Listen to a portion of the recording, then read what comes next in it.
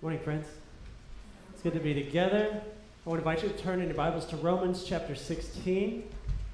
And happy Independence Day, right? Well, tomorrow. No woos, no nothing. Wow. All right. So we are coming to the end of Romans. How about that?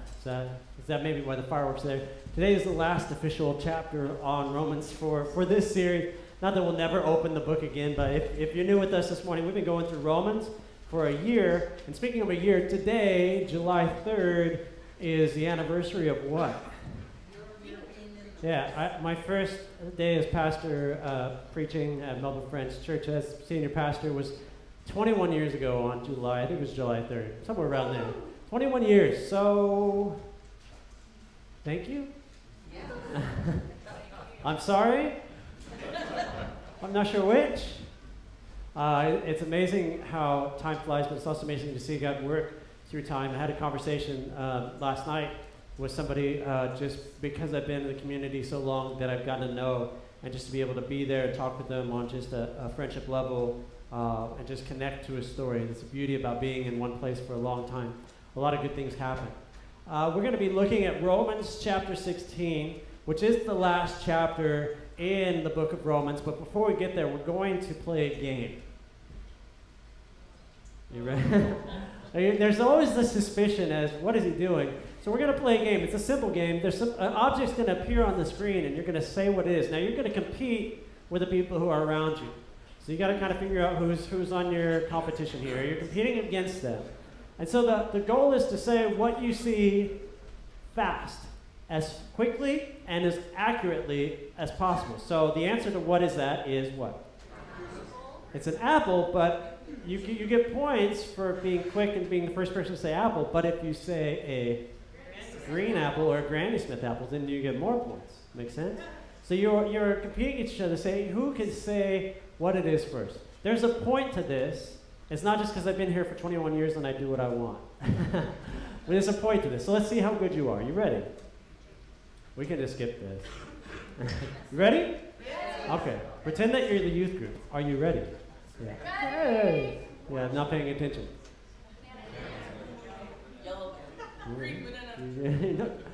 Yellow banana with a green stem. All right? All right. Okay. How about this one? Bananas without biscuit. Good one. Okay. Anybody say sliced bananas in a white bowl on a yellow cloth? On a white table? All right? No, it's not an aw. It's a pug. It's a pug puppy. Pug puppy. Right? So you aw for that, and you say ooh for this one. Ready? Ew. Baby kitty. Baby kitty. I saw a guy on his car window. He said, "Tell your cat." I said, he just said, yeah. Anyways, I thought it was funny.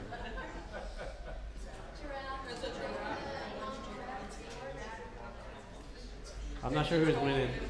Bethany's way faster than most of you, but you do have like a PhD.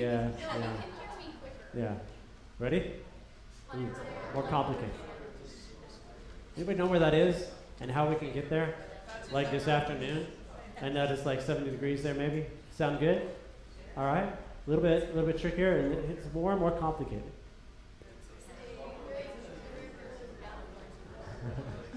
You guys are getting quieter. Come on.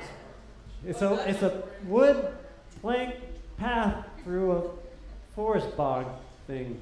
There's probably an alligator in the water. Right, Mike? Right? Okay. How about simple? Pineapple. That looks good, right? How about this one? Cheese pizza. Put them together and you got? Pineapple pizza. Okay, good.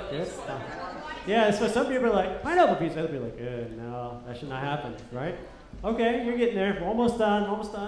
What this? A single pepperoni, right? I picked pepperoni, and this is the? All right, so put them together and you get, ready? Orangutan. You are fast. Orangutan. What you really thought you would see is this, right? Which is a pepperoni pizza, right? That is a pepperoni pizza, right? Is it a pepperoni pizza or is it not a pepperoni pizza? Forrest, what is it? It's a pepperoni pizza, but it only has one slice of pepperoni. So it's not a pepperoni pizza. It's a cheese pizza with one slice of pepperoni, right? Right? That's seen to happen. Yeah, that. Empty glass right Yeah, there. that's somebody whose son really or daughter really likes pepperonis, and they got to the pizza before you did.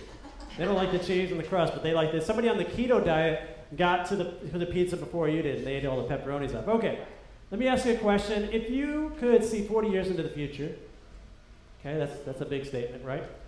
And your name was on a list of people who did something that changed the world for the kingdom of God. What does that do for you when you hear that? If you could see 40 years in the future, and your name was in a list of names of people who changed the world for the kingdom of God, it was a list of names that brought together people who were set apart, who brought together people who were divided, who on that list, because of that list of people, there was a great revival in the country. Would you want to be on that list?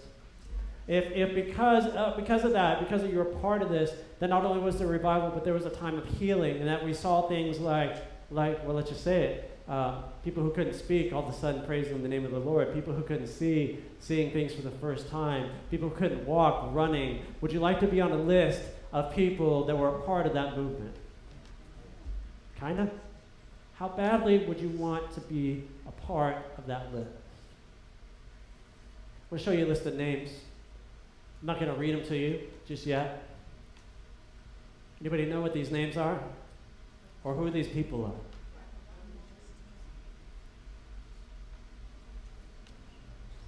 These are people in the Bible. These are names in the Bible. How many recognize any of those names? Not very many names that just roll off the tongue. You see Mark on there, and maybe you see a couple others. But you look at those names, and those are a bunch of random names that you may or may not be able to pronounce. So what we come to at the end of the book of Romans, let me tell you, it's been one of the best things that I've ever been a part of, is just walking through Romans with you guys. Just to see what God has for us and watch it lay out step by step what it means to be saved, what it means to walk into his church, what it means to overcome those things that still we battle with, what it means to love one another, and what it means to be the church and understand his will for us. But as we get to the end of Romans, it seems anticlimactic.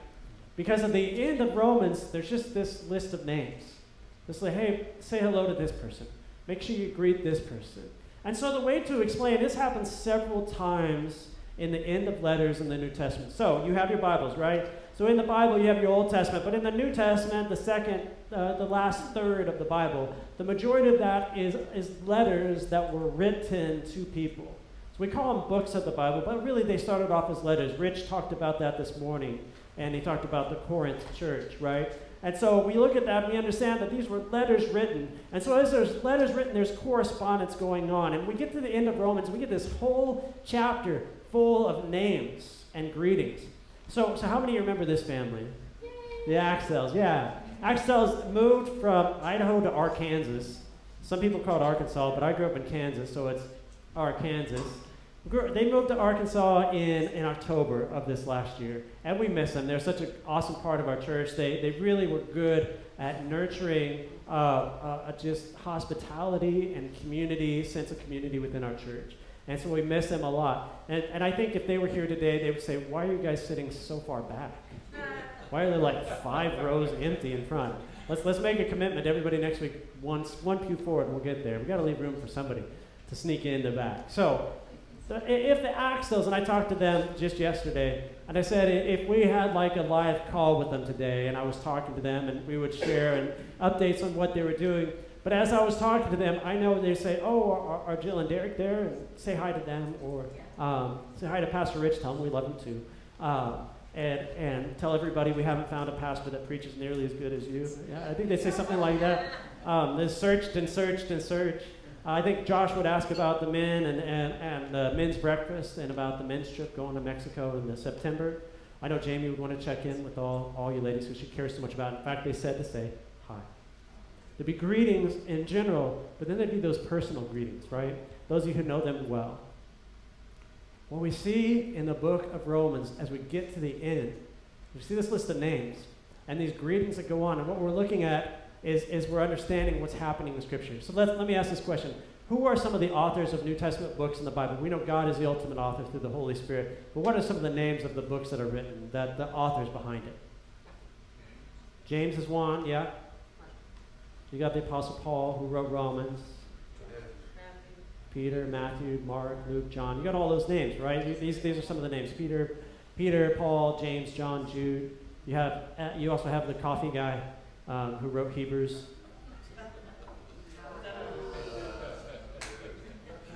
Yeah. But none of these people worked alone. We've been looking at this book, and we talked about the Apostle Paul as he's written these things. But in none of it was Paul working alone. The Apostle Paul, yeah, he spearheaded a lot of things. Peter spearheaded a lot of things, was a part of a great movement. A lot of people came to know Jesus through these men. But in the midst of it, they were never working in isolation. And we lose that. And I know I do elevate Peter, Paul, and the others to this level that it's like, man, if only we had somebody like that. But it's not if only we had somebody like that, but if only we had a team like that. Because as we look at the book of Romans and we come to this end, we see that it's all about teamwork. We see many, many others are in the midst of this story that is going on. Romans is this fantastic book, this letter that just lays out things so wonderfully for us 2,000 years later. Astonishingly, still clear as day 2,000 years later. And yet it's not just the work of one man working with God. And we don't see that in Scripture. We don't see the Lone Ranger working with God all by himself against all odds. There's always a team. Even Jesus had a team. Yeah, a bunch of people like you and I. Amazing. Many others helped. There were people who traveled. There were people who were teachers. There were local church leaders. There were people who helped financially in all that was happening in the church. There were missionaries alongside of Paul. There were people who were readers. There were people who were supporters. There were people who were friends, brothers and sisters. Not everybody was literate, so you would have somebody go and take a letter to a church, and they would read that to the church. They were responsible for not just carrying the words, but also carrying the tone, the love, the prayer of all those who wrote it and all those who are part of it. As we see that Romans is not a work of just one person and God, but it is the work of a team working together, following the call of God in their lives. And let's just take a step here to say there's a shout out to the women. Shout out to women in the Bible. So did you know that in Romans it gives this long list, about half of them are women. Listed as people who were integral parts of what's happening in the New Testament church in Rome and everywhere else.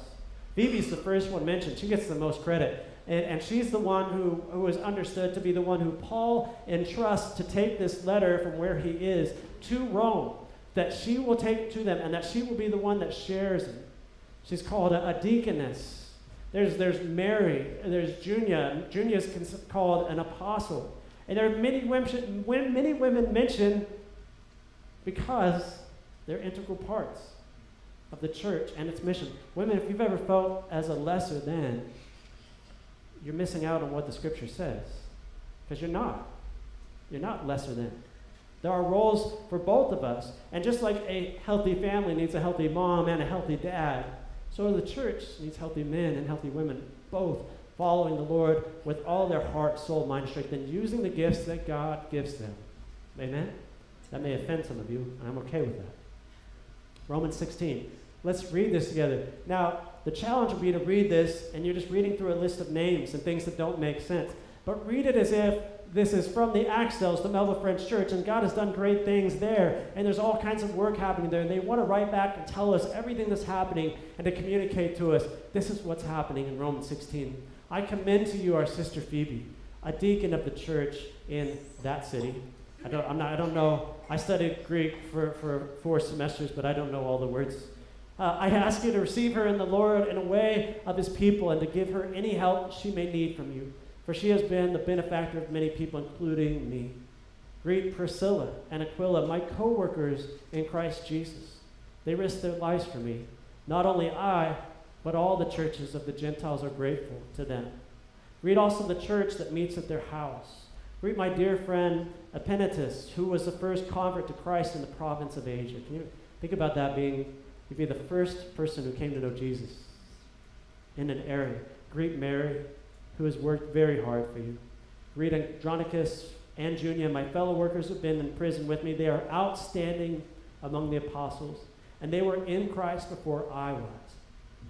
Greet Ampliatus, my dear friend in the Lord. Greet Urbanus, our co-worker in Christ, and my dear friend Stachys. Greet Apelles, whose fidelity to Christ has stood the test. Greet those who belong to the household of Aristobulus. Greet Herodian, my fellow Jew. Greet those in the household of Narcissus who are in the Lord. Greet Tryphena and Tryphosa, those women who work hard in the Lord. Greet my dear friend Persis, another woman who has worked very hard in the Lord. Greet Rufus, chosen in the Lord, and his mother, shout out to the moms, who's been a mother to me too. Greet Asyncritus, Phlegon, Hermes, Patrobus, Hermas, and the other brothers and sisters with them. Greet Philologus, Julia, Nereus, and his sister, and Olympus, and all the Lord's people who are with them. Get them? Get all the names? There's no test. Do you hear just the connection? I'm going to pause here because I have a concern. And as I was preparing this week, it kept coming to this wall in preparing. And even last night, I was like, Lord, what is this? My concern is that what I'm about to share, you could all sit there and smile and nod, and then we could leave unchanged. And I have a big concern that that's what's going to happen. I also have a concern that possibly something else could happen and you guys could react in such a way and then turn to me and ask questions, and I wouldn't have necessarily the answers or the next steps for you. But as I was talking to Jesus about this even last night in preparing this, I just had this weight. So what is it? He said, you need to share that. But there is that concern that sometimes we come, we sing, we shake hands, we high five, all that stuff, put thousands of dollars into the offering plate, all those things you normally do. And you walk away back to the same thing. And friends, I don't want to walk away from Romans unchanged as a person or as a church.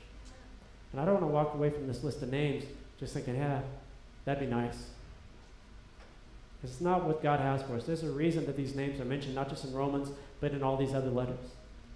Because those people matter. Yeah, they're not Paul, yeah, they're not Peter, but they are essential to what's happening in the New Testament church. Do you understand that we wouldn't have a lot of this without all of these other names? What if in 40 years you could look ahead and you could see that you are a part of something that changed the world for the kingdom of God? What if you're a part of a great revival? What if something you did made a difference in the lives of not just one other or two others or one family, but in countless others? I know you wouldn't have a statue somewhere in your name or anything like that, but you would be a part of this list of people who remembered there was this movement this one time, and here's what happened. How many of you know who this is, who they are? Anybody? Last name is Booth.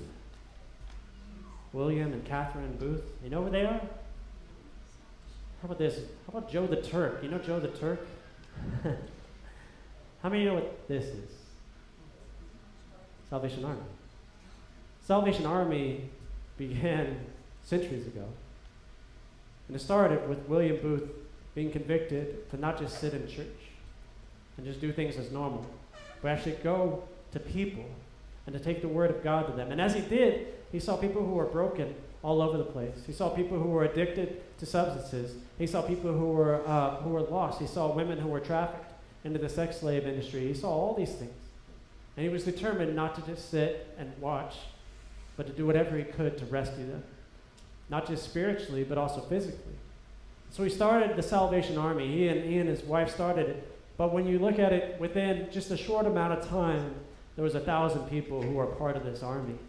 People who just joined the same cause and went out into the streets. And as you know, the Salvation Army is all over the world today, still doing the same thing. You may not see the street preaching, but it's still a direct part of what it is changing the lives as best we can, spiritually, physically, emotionally. And so when you look at that, we have this concern that we are talking about, that concern that we would come here, that we would smile, and that we would nod and say, yeah, it was a good sermon. And we'd walk away unchanged. But I love the words of Catherine Booth. She said this: to better the future, we must disturb the present. So I'm here to poke you a little bit this morning and to make you a little uncomfortable. Because I would love to see your names on a list someday of people who changed the world for God's kingdom. Because I'd like to take a little bit of credit, honestly. I mean, there's that part of me. But I'd love to see the world become a place where God's kingdom is advancing in ways that we haven't seen yet. And so this is the invitation, this understanding that there's this, every major movement in God's kingdom isn't something that happens with the movement of one person. There's revivals, there's missions, there's healing, there's times where there's just an outbreaking, like that song we sang, where the Spirit of God is poured out on a people, on a group, and it just caught fire, and it just spread, and it spread, and it spread, it changed. Have you heard of the Great Awakening? Other movements. They happen every so often, where a group of people come together, all with the same thing, and that is to say yes to whatever Jesus asked. Every major movement of God's kingdom had a body of believers who kept saying yes to what Jesus was asking of them, kept saying yes over and over and over again. And that brings us back to our pepperoni pizza, our slice of pepperoni pizza. You know, when you say yes to Jesus, and I hope you have, if you haven't said yes to Jesus and received the grace of God that forgives all your sins, past, present, future, that then seats you with Christ, that you then have peace with God because of what he's done for you. If you haven't said yes to Jesus yet, then do so today, right? Why would you wait? Say yes to Jesus today. That's the first yes.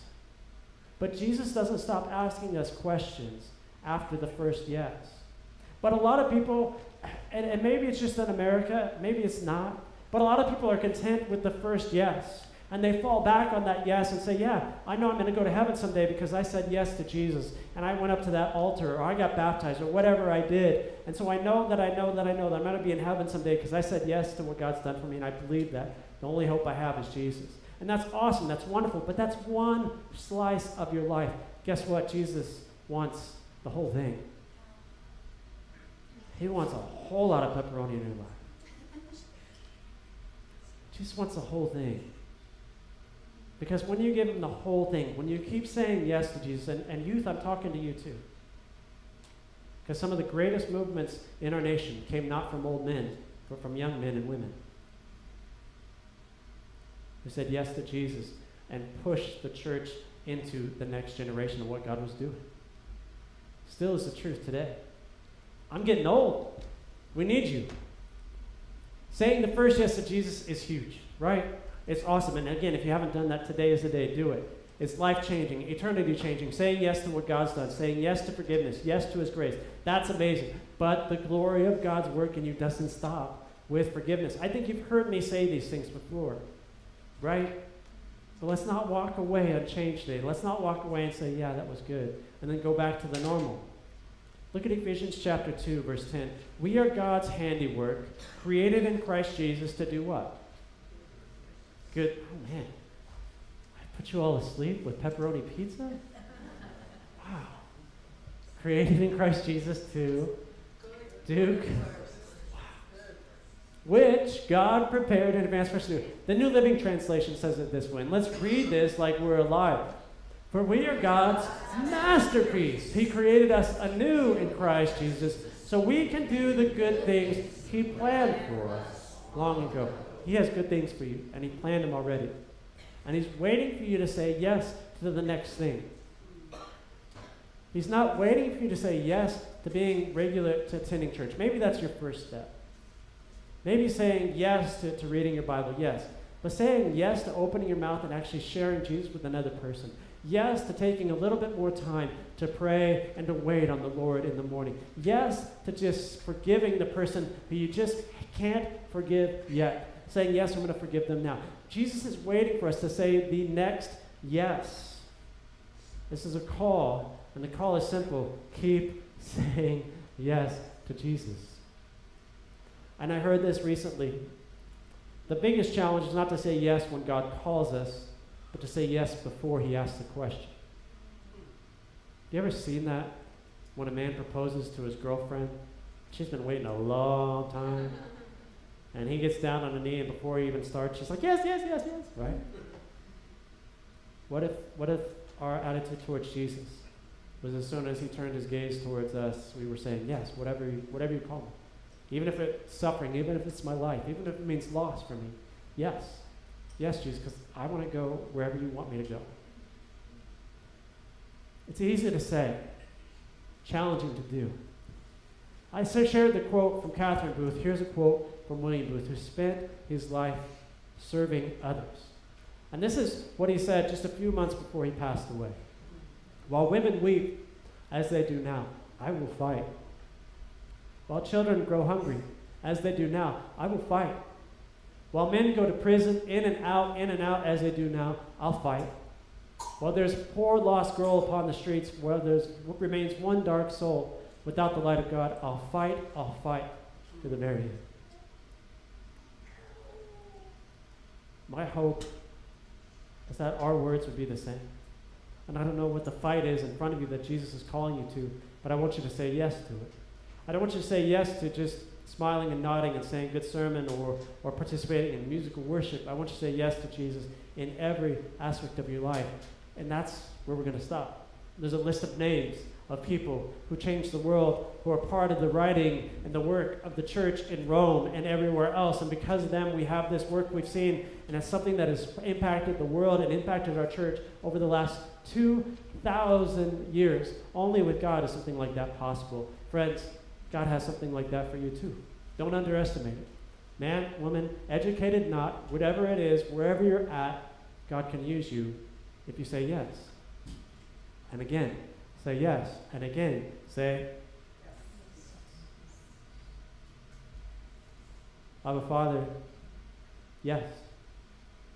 I say it again, yes. I say yes to your gift of salvation. I say yes to your Holy Spirit. I say yes to growing to know you more. I say yes to using my life to bless others. I say yes to the call you have for me, even if it isn't what I expect. Now, normally I would go to the next part of the prayer, but I just want to sit here and let you look at those words. I want to see for you, is that a yes? I want you to read those words on your own, not out loud, but just let those words saturate with you and see, are you willing to say each and every one of these yeses?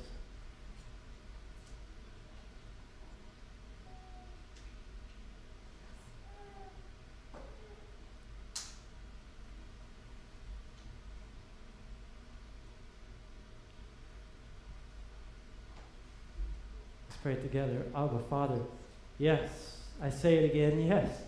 I say yes to your gift of salvation. I say yes to your Holy Spirit. I say yes to growing to know you more. I say yes to using my life to bless others. I say yes to the call that you have for me, even if it isn't what I want or expect.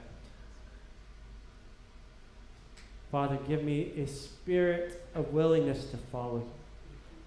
Give me special moments of treasured time with you so that I can remember those. Friends, I put that in there because for me, when I struggle to say yes, God reminds me of the times that I have and that he's been with me. And so it just makes it all the easier to say the next yes. Give me your courage, Jesus, but also please give me your forgiveness when I fail. Help me to say yes to your church, to take steps to love those around me. And all this, may your kingdom come. Amen. Friends, I don't know what the Lord's laying on your heart, but let me lay out some scenarios. Perhaps God is telling you today that you need to forgive somebody, that you need to show the mercy to somebody else that he's willing to show you. If so, say yes. Perhaps today, God is telling you, stop just showing up and start stepping out. Don't just show up and be fed, but step out and feed others. If that's so, then say yes. Perhaps God has somebody on your mind and your heart who you know and you love and you want them to know Jesus, but you're just scared that you're going to mess it up. Say yes to trusting that he will give you the words. Perhaps he's calling you to step out and go somewhere else and serve the Lord there in a mission field, or maybe to go into helping out in a way here, to be somebody who is in front of the scenes or behind the scenes or doing the work of God's kingdom elsewhere in this community. Perhaps you're the one that's going to help us understand how we can reach and minister to people in our community that we just don't quite know yet. Say yes. Perhaps your home is struggling. You need to say yes to laying down your pride and serving your spouse or your children. Perhaps you need to say yes to following along with your parents and working with them instead of against them. Father, give me a spirit of willingness to follow you. Give me a special moments of treasured time with you. Give me your courage, but also please give me your forgiveness when I fail. Help me to say yes to you, to your church. Take all the steps to love those around me. In all this, Lord, may your kingdom come and your will be done. Lord God, we do pray these things. And Lord, I realize that at this moment I am letting go of this and placing this in your hands. And in the work of your Spirit, Lord, continue to stir up our hearts and stir my heart to know what you're asking me to say yes to asking you to tell me where to lead next. Help us, Lord, to be faithful to follow you wherever you may lead. We love you, Jesus. We praise you and we thank you in your precious and holy name. We say yes and amen. Amen.